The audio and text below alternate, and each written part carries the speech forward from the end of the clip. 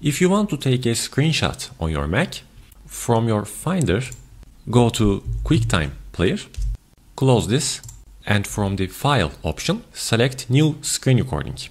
And on the bottom side of your screen, you should see this bar with different screen icons.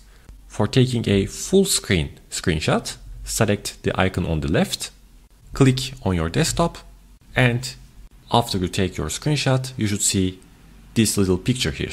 If you click on it, then you can see the details of your screenshot. If you click on Done, it will be saved on your desktop. If you click on this icon, then you can capture a screenshot of a selected window. Let's take the browser's screenshot. And as you can see, now we take only the browser's screenshot. And the third option is for taking a screenshot of a selected portion of your screen.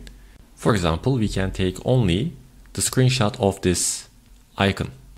Let's take only this one. And now we have only captured the Firefox icon. If you wish, you can also take a quick screenshot with keyboard shortcuts. If you press on Command-Shift-3, then you will take a full page screenshot. If you press on Command-Shift-4, then you can take a partial screenshot. And if you press on Command-Shift-Space and 4, then you can take a screenshot of a single window. If you find this video helpful, please don't forget to hit the like button, and see you later in the next video.